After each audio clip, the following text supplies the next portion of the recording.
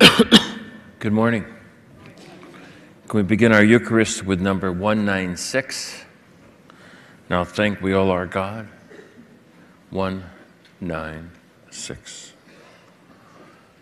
Now thank we all our God with heart and hands and voices, who wondrous things has done, in whom this world rejoices, who from our mother's arm has blessed us on our way with countless gifts of love, and still is ours today. Oh, may this gracious God through all our life be near us, with ever joyful heart, and blessed peace to hear us. Preserve us in His grace, and guide us when praise led, and free us from all sin, till heaven we. And the Lord has gathered us together to praise Him in the name of the Father, and of the Son, and of the Holy Spirit. The grace of our Lord Jesus Christ, the love of God, and the communion of the Holy Spirit be with you all. And as we gather before the Word of God this morning, let's reflect on the times that we haven't been grateful. The times we just kind of presume all the good things that happen into life and blame for all the things that we don't get or don't want. And for the lack of gratitude in our hearts, for appreciating that everything is a gift from God, we ask the Lord for the embrace of divine mercy. Lord, have mercy. Christ, have mercy. Lord, have mercy. And may Almighty God have mercy on us, forgive us our sin, and bring us unto life everlasting. Amen. Let us pray. O Lord, stir up the will of your faithful, we pray, that striving more eagerly to bring your divine work to fruitful completion, that we may receive in greater measure the healing remedies of your kindness bestows. And we ask you this through our Lord Jesus Christ, your Son, who lives and reigns with you in the unity of the Holy Spirit as our one God forever and ever. Amen.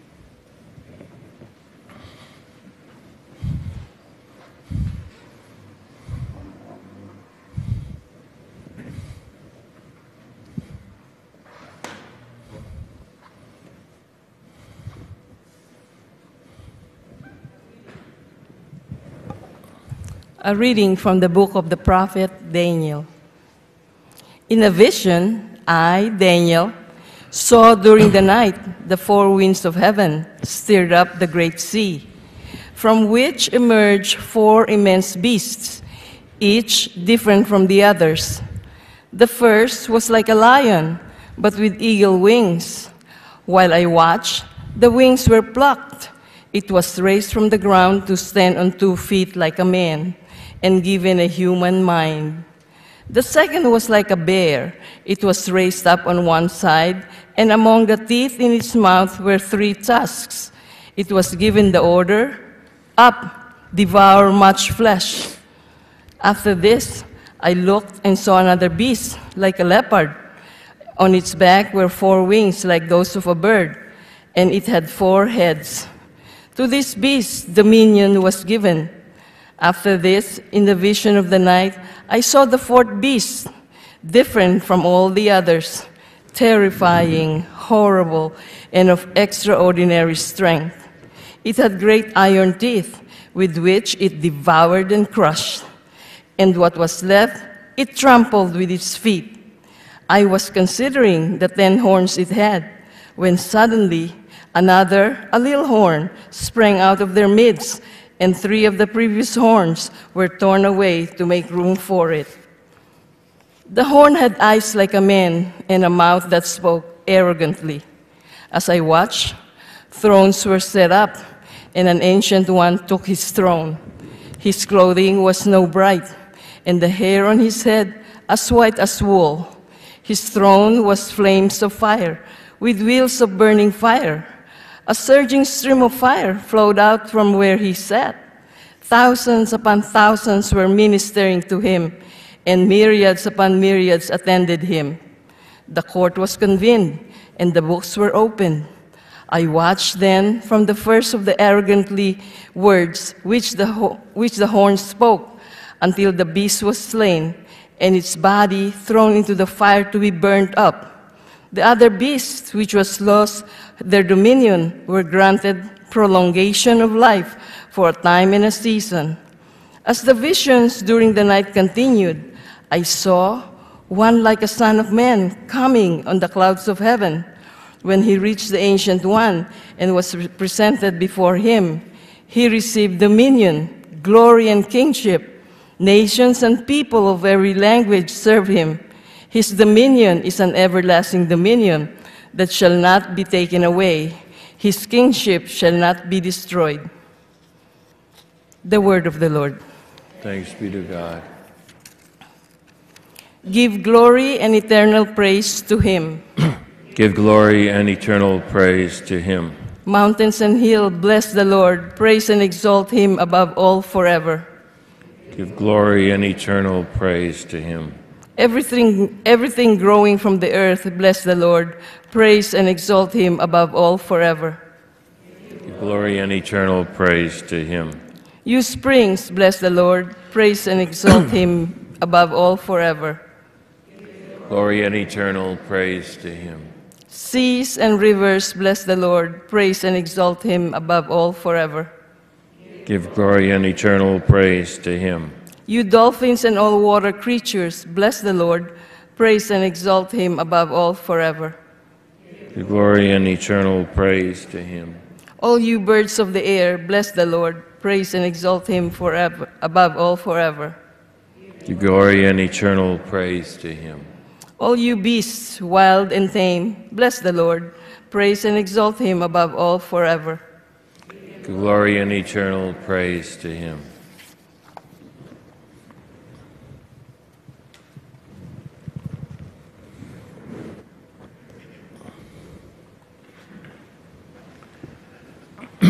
Hallelujah, hallelujah, hallelujah.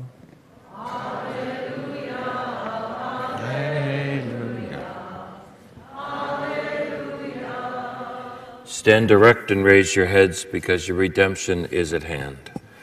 Hallelujah, hallelujah, hallelujah. The Lord be with you. The reading is taken from the Holy Gospel according to Luke. Then Jesus told his disciples a parable. Consider the fig tree and all the other trees. When their buds burst open, you see for yourselves and know that summer is now near. In the same way, when you see these things happening, know that the kingdom of God is near. Amen, I say to you, this generation will not pass away until all these things have taken place. Heaven and earth will pass away, but my words will not pass away. The word of the gospel of the Lord.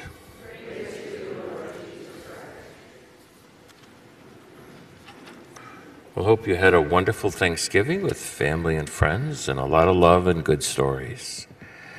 As we begin the end of the liturgical year of the church, which ends actually tomorrow, we have these kind of apocalyptic readings, and we have the book of Daniel.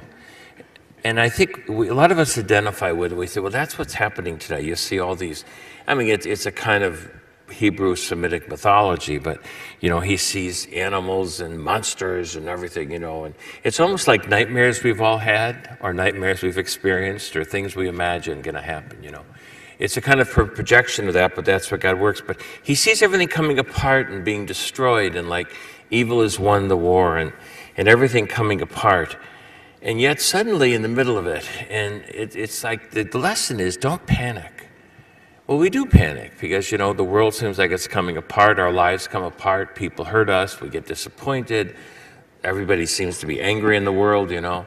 And there's something to say, what's going wrong? What's wrong here? Like the monster inside us has been unleashed. And we seem to be ugly, mean, and you got to be careful. I'm sure you watched it at Thanksgiving, what you could say at a table. And somebody made a political comment, and let's have some more gravy.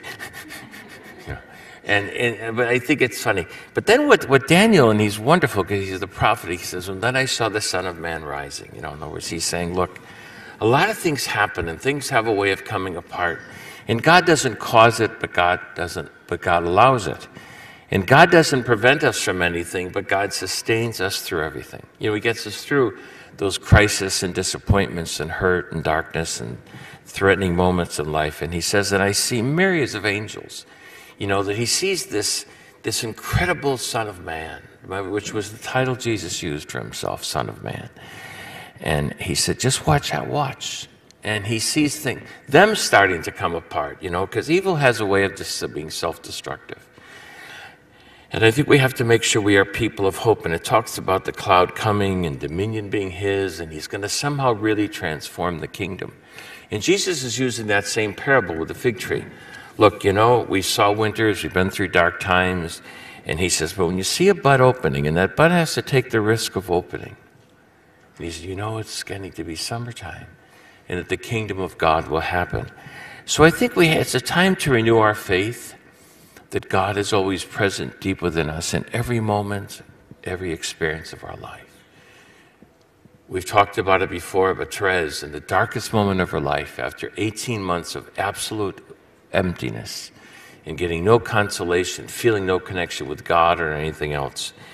And she, because of her consumption, the last item she had, the connection she had was the priest would bring her communion 3 times a week. So she at least saw in that a sign of God reaching out to her.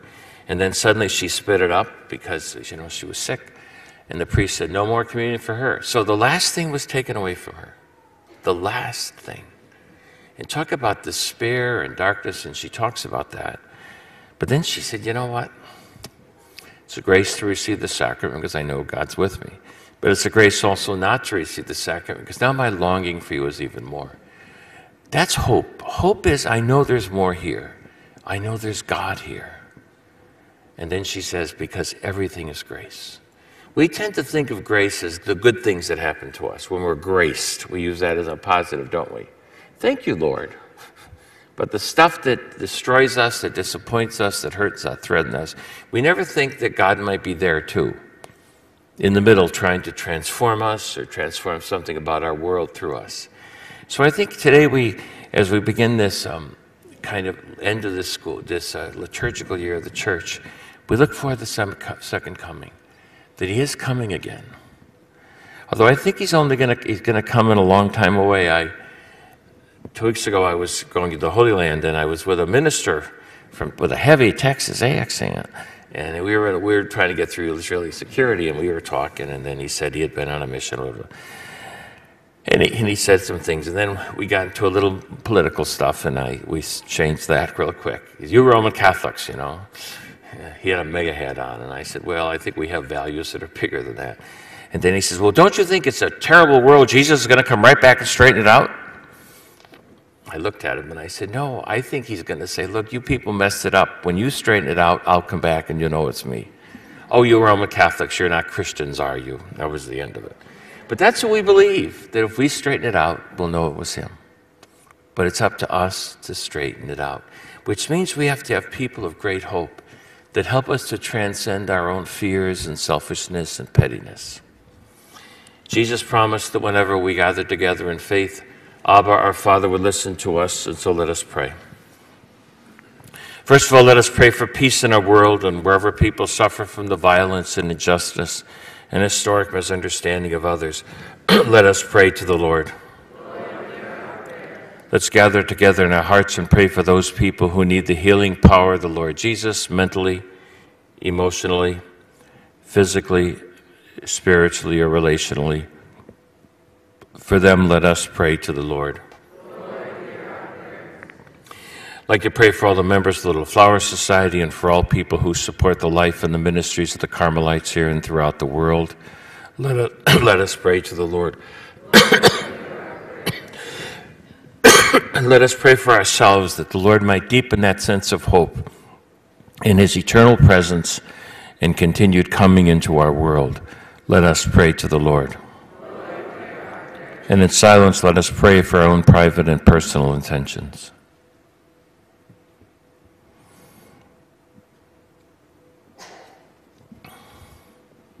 For them, let us pray to the Lord.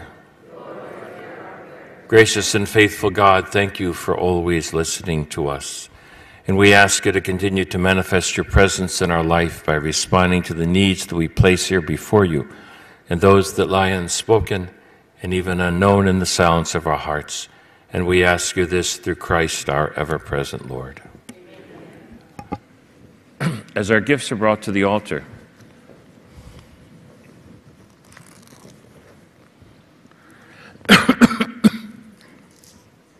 we take up a collection for the maintenance of the shrine. Let's also sing 576.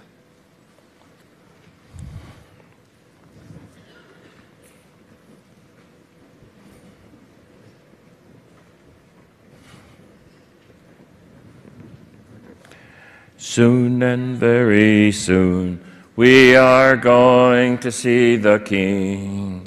Soon and very soon we are going to see the King. Soon and very soon we are going to see the King. Hallelujah, hallelujah, we're going to see the King. No more crying there. We are going to see the King. No more crying there. We are going to see the King. No more crying there. We are going to see the King. Hallelujah, hallelujah, we're going to see the King. No more dying there. We are going to see the King. No more dying there. We are going to see the King. No more dying there. We are going to see the King. Hallelujah, hallelujah. We are going to see the King.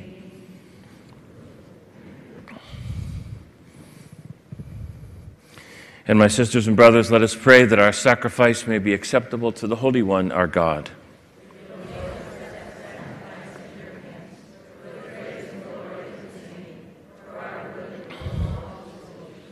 O Lord, accept the sacred offerings which at your bidding we dedicate to your name. And in order that through these gifts we may become worthy of your love, grant us unfailing obedience to your commandments and work for your kingdom. And we ask you this through Christ our Lord. Amen. The Lord be with you. Lift up your hearts. Let us give thanks to the Lord our God.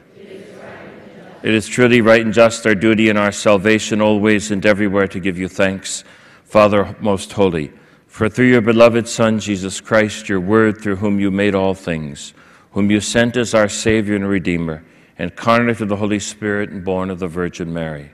Fulfilling your will and gaining for you a holy people, he stretched out his hands as he endured his passion, so as to break the bonds of death and manifest the resurrection. And so with all the angels and all the saints, we declare your glory, as with one voice we acclaim. Holy, holy, holy Lord, God of hosts, full of your glory. Blessed is he who comes in the name of the Lord. You are indeed holy, O Lord, and all that you have created rightly gives you praise. For through your Son, our Lord Jesus Christ, and by the power and working of your Holy Spirit, you give life to all things and make them holy. And you never cease to gather a people to yourself, so that from the rising of the sun to its setting, a pure sacrifice may be offered to your name. And therefore, Lord, we humbly implore you, by that same Spirit, graciously make holy these gifts that we have brought to you for consecration, that they may become the body and the blood of our Lord Jesus Christ.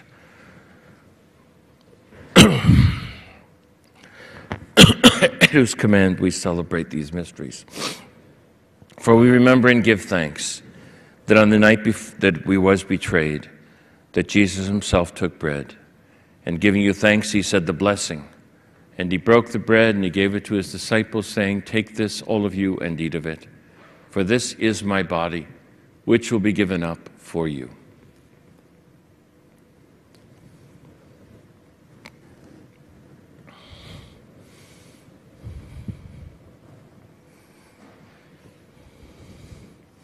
And in that same way, we remember and give thanks that before that supper was ended, that Jesus took the chalice, and giving you thanks, he said the blessing. And he gave the chalice to his disciples, saying, "Take this, all of you, and drink from it. For this is the chalice of my blood, the blood of the new and everlasting covenant. It will be shed for you and for all, so that sin may be forgiven." And do this in memory of me.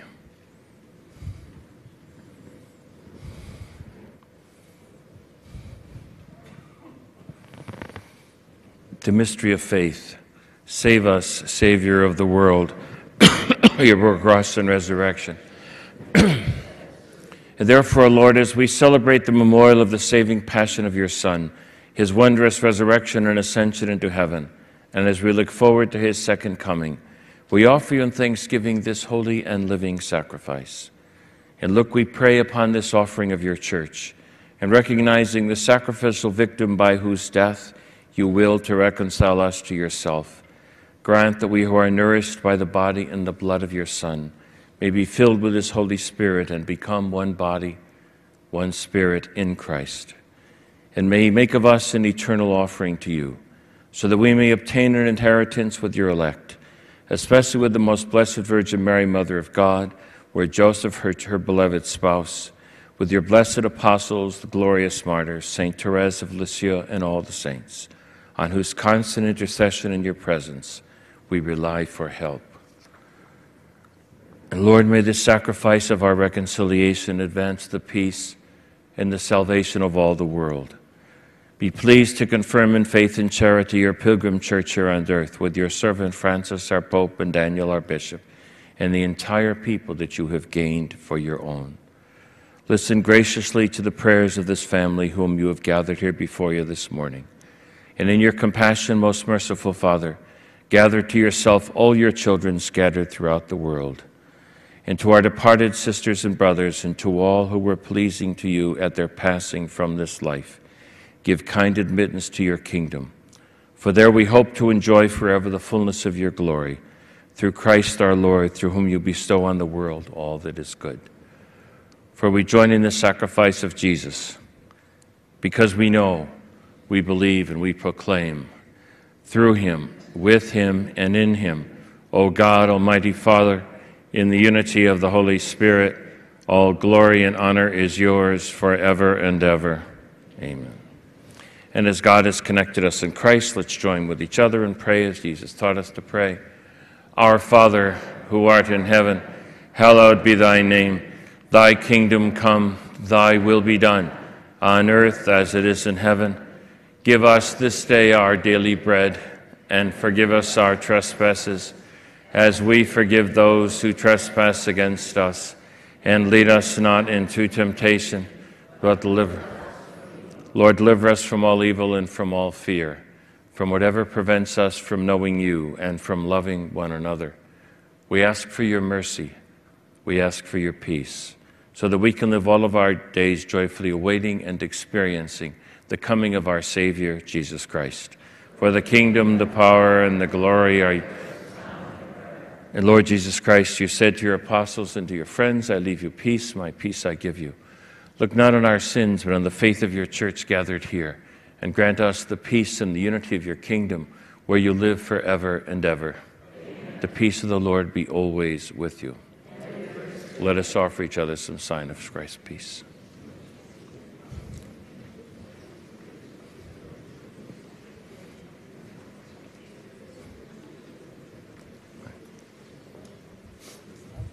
Hey, peace be with you, peace be with you, peace with you. Peace. Can you get me another Eucharistic minister? Give me another one. My back. Get another Eucharistic minister. Yeah. My back's back.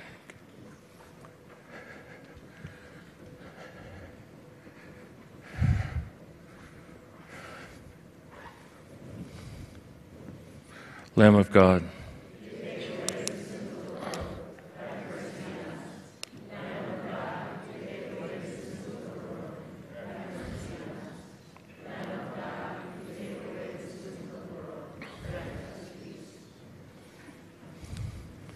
And this is Jesus, the Lamb of God, who has taken away the sin, darkness, and division of our world. And blessed are we who are called to this banquet of the Lamb. Lord, I am not worthy that you should enter under my roof, but only say the word, and my soul shall be healed.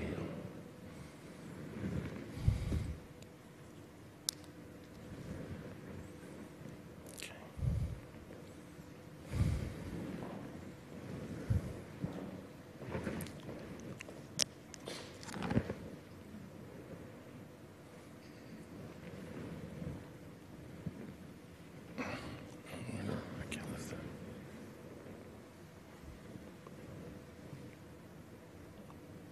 Okay. Go, we'll do it. No, it's okay. Go.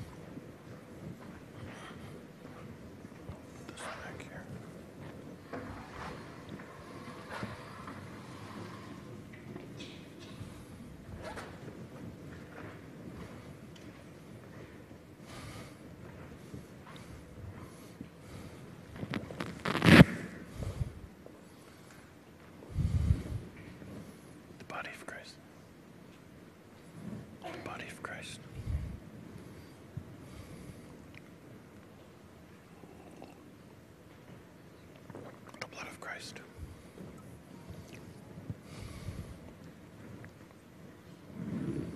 The body of Christ. Grow the body of Christ.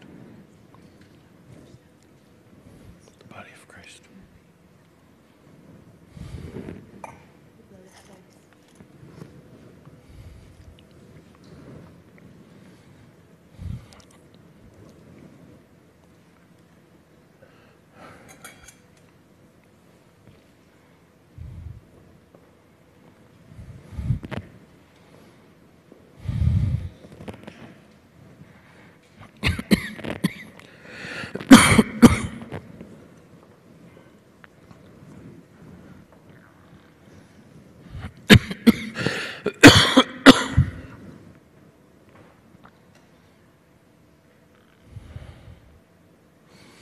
And let us pray.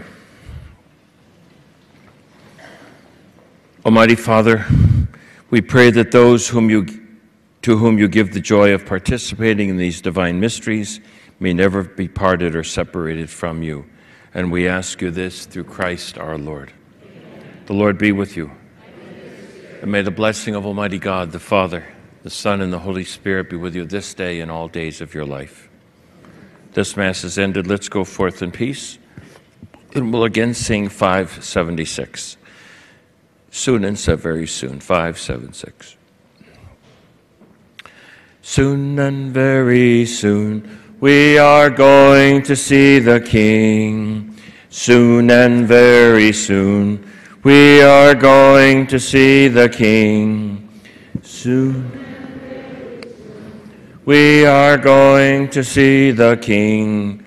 Hallelujah. Hallelujah, we're going to see the King.